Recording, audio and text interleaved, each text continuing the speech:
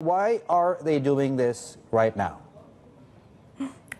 So, David, you remember when the banks put in about $30 billion worth of deposits into First Republic to show a vote of confidence in the system and to also help shore up First Republic in light of what happened to SVB.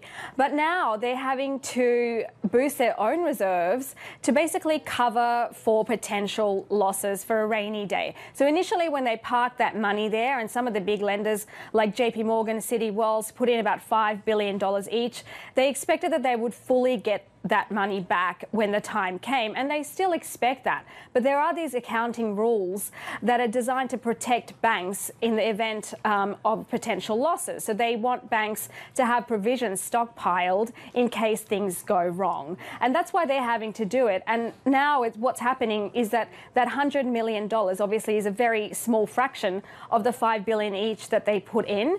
So it just shows that the move wasn't entirely without risk, even though it was for the right reasons.